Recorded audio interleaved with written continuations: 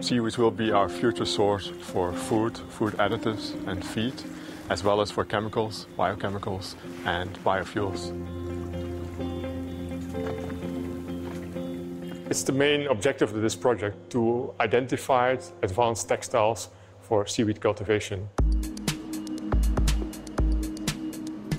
The @Sea project is a 3-year research project funded by the European Commission. It started in April 2012 and runs until July 2015.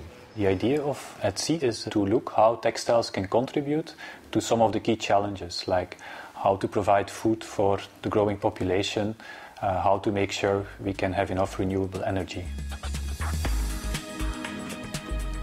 If you look into cultivation today, it's all done by using ropes. We took the step to go into second dimension, make substrates, sheets, and apply those for seaweed cultivation. After the production of the substrate itself, we put it on the right dimensions. We reinforce it with reinforcement straps so that it can withstand the forces at sea. And we apply all kinds of functionalities in the border so that we can attach it to the mooring system.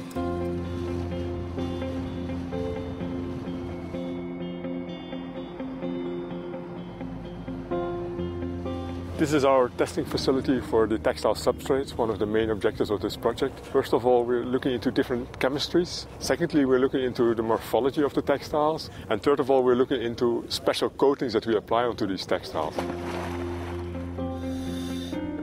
Once the sheets get here, the first thing we do is to seed them, seeding with juvenile seaweeds. After seeding, we roll them up, bring them onto the boat and bring them to the cultivation site like this one and let nature do its work.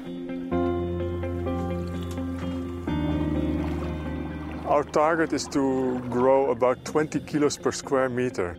The typical size of the types of seaweeds that we are cultivating can go up to 1.5 to 2 meters. That means a lot of biomass in 6-7 months of cultivation time.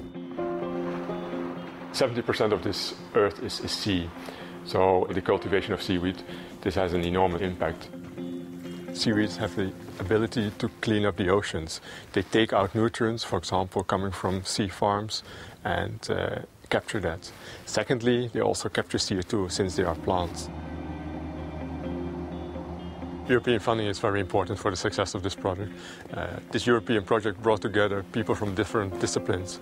We have biologists on one side, we have textile people on the other side, and also marine engineers. Bringing together this combination of different disciplines in this project was the key to the success.